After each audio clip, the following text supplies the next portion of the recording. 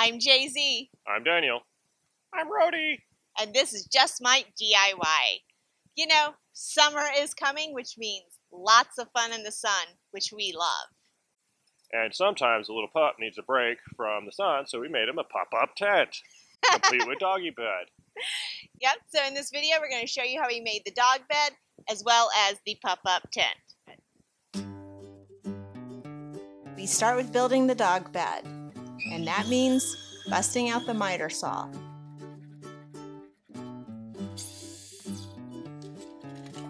We needed 4 sides mitered for the outside of the dog bed, 2 long rails, several slats for the middle, and then 4 legs made out of 2x2.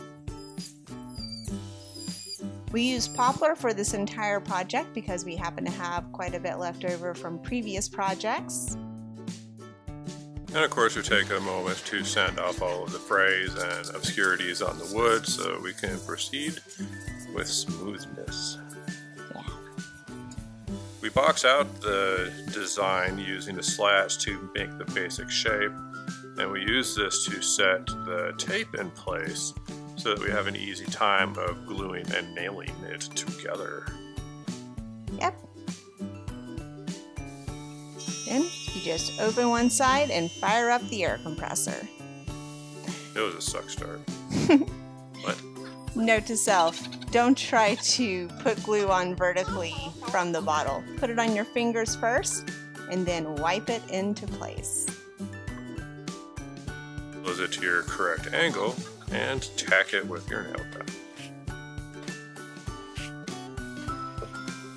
Now that we figured it out, the next corners were fairly easy to do. Just wipe a little bit of glue on straight from your fingers.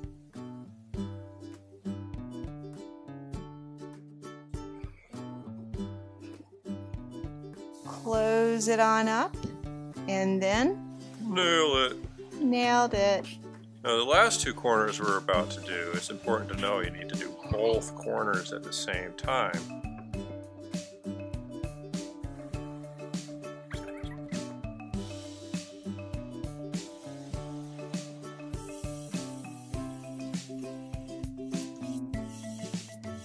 You'll see that we are putting 2 of the short slats in. These aren't going to stay there. This is just helping to guide us with those long rails that we have on the side. The outside piece is to mark the height so we know at what height to use the nail gun. And we glue the long edge.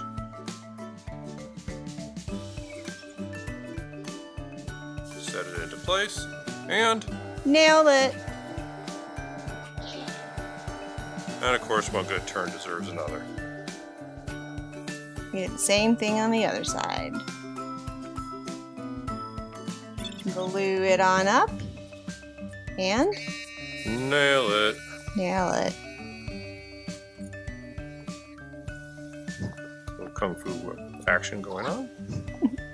Now it's leg assembly time. Yep, so we just set them in place, make sure we like how everything fits, and then add a little bit of glue on top and set them underneath. Once we got all 4 done, we Nail it. nailed it. Nail it. Nailed it.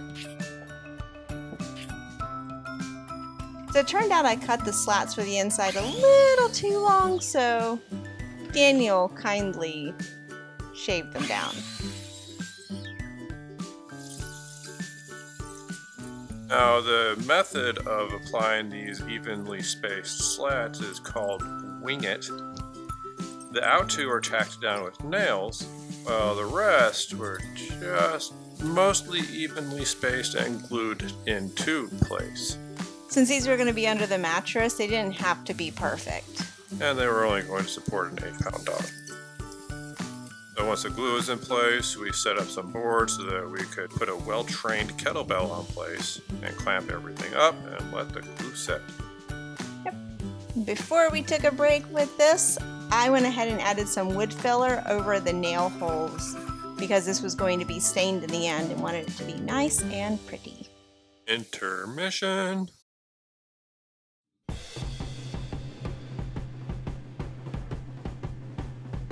I give it like an 8.2. I'm surprised the neighbors didn't complain about the noise on that one. Little stingray surfing.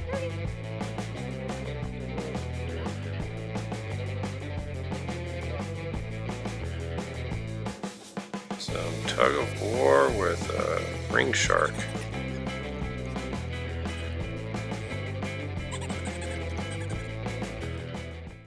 Now it's time for the tent. So we continue with our method of winging it as we went through a long deliberation to figure out the height and angles with which to create the feet of the tent with. The feet are cut at 15 degrees, that way they lay mostly flush when the tent is in place.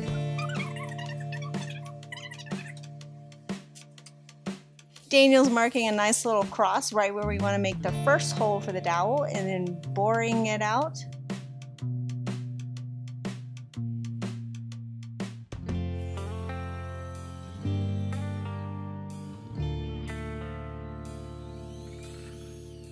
And we test the dowel, and when the dowel doesn't quite fit, once you bore and don't succeed, bore again.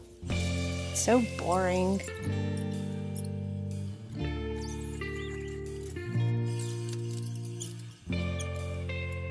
So each of the pieces got 2 holes, one at the top and one near the bottoms.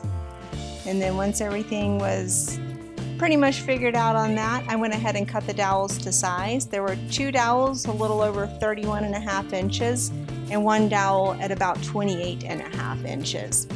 Then I set up a stop block because we needed little 1/2 inch cuts of a little bit larger dowel to make some end caps. And of course, sanding. Not as fun as nailing. Make sure you sand inside the holes for the dowels, that way everything moves nice and smooth. And don't forget to sand your little end caps.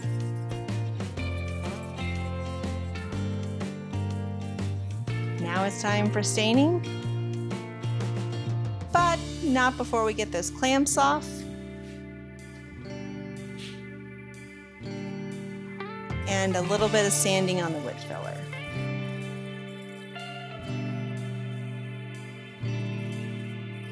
Now, I'll go ahead and admit with the staining that this isn't the first time I stained this. The first stain I had picked turned out pretty orange, and there's nothing more I despise than really orange stains, so I sanded everything back down to bare wood and got this nice pretty stain color.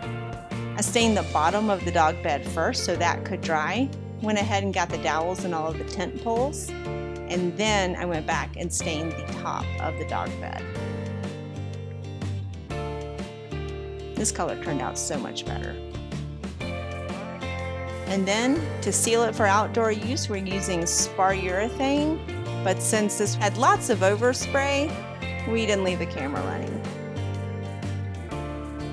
The end caps have been painted blue, and we needed to bore a hole into the middle of them as to fit over the dowels we wished to cap. You'll see here in a minute we're actually going to need to place plastic underneath it as the paint was still a bit tacky after a while, and this kept it from sticking to the paper and to the sawdust.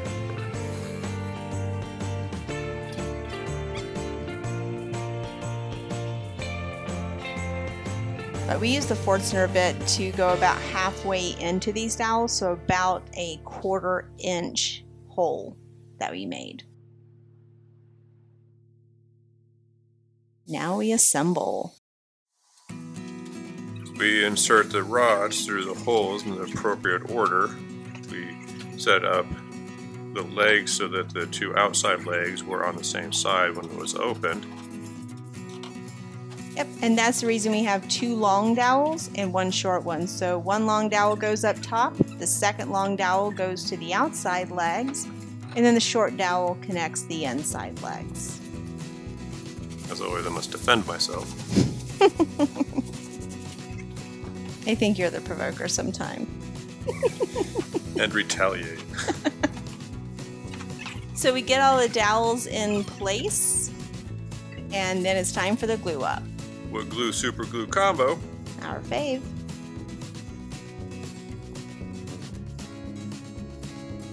Caps first, a little bit of wood glue in them, super glue on the dowels, and then place those on to secure. About 30 minutes later, we will move on to setting the outside legs in place, which will not be glued, and the inside legs on the top dowel will be, so everything is locked in place, yet mobile to create a tent or collapse as you see fit. Yep. So we're just putting a little bit of glue on the dowel, and you'll see that we'll move that inside rail close but not touching the outside rail. Just enough of a gap there, and that way the insides stay put and the outsides move.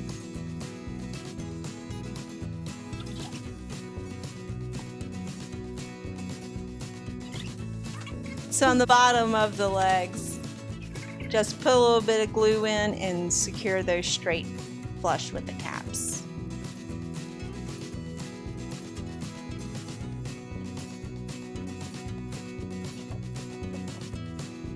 And then it's time to sew. First, I'm measuring from both bottom dowels over the top one to know what the total length is going to be, and I'm actually using an old shower curtain that I had designed to make the tent. So using my favorite rotary cutter on a mat to cut everything down, and since this fabric frayed quite a bit, I'm going to roll the hem twice to keep all the frays inside.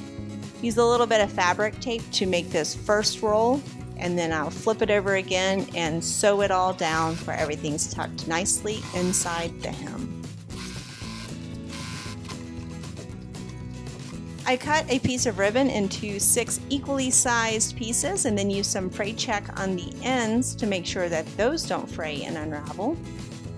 Once I got both ends checked, I then went to measuring and marking for their placement. There will be 3 on each side, pinning those in place on both sides.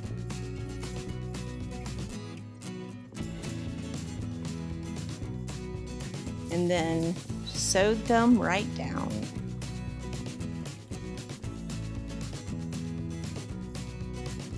And after that was done, it's time to put it all together.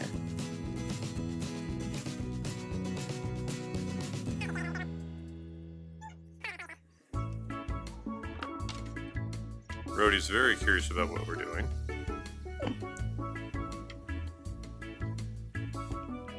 I think he's really gonna like this. What do you think, Daniel?